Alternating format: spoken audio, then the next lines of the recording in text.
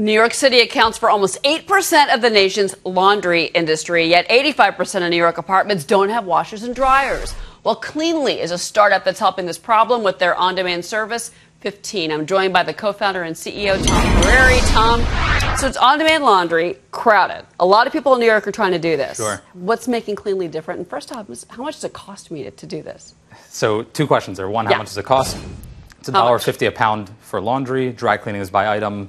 Pricing is simple, straightforward. There's no tips allowed to the drivers. There's no hidden fees. Wash and fold is $1.50. Wash and press, laundered shirts, $2.85. Exactly. Is that right? Okay. Yeah, that's comparable to.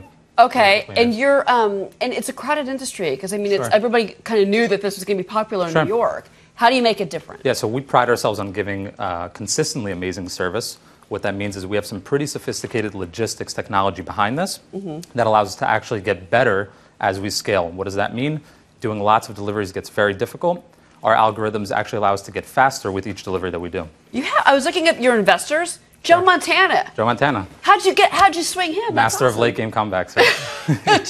Yeah, but he's one of your investors. You've got some very Joe's excellent. Investors. Okay. Yeah, we have some awesome investors. A lot of them have tons of experience in the on-demand space. We're very happy to have them on board. What made somebody like Joe Montana, invest with you? So we graduated from Y Combinator, a prestigious Silicon Valley startup accelerator that Airbnb and Dropbox came out of. Okay. And we were one of the fastest growing companies in our batch.